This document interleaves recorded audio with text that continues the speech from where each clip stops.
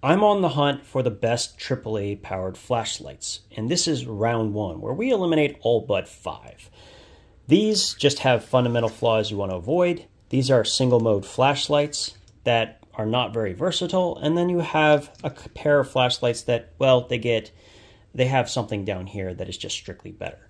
And that leaves us with 5 flashlights that make it onto round 2. The Olight i3T, the Multitool AAA, the Multitool EDC 01, the Raylight Pineapple Mini in aluminum, and the Phoenix LD02. All of them are excellent. If you'd like a longer explanation, I'll put a link to the long form video down in the pinned comment.